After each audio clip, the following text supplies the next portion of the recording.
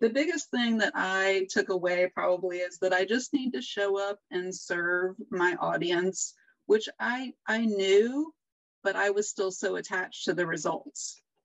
And I think I've finally figured I just need to show up and offer with confidence and knowing that the owner has already prepared me, already given me, and just trust in that, because you drilled into my head, Katie, like it's about the transformation. I was so hung up on the content.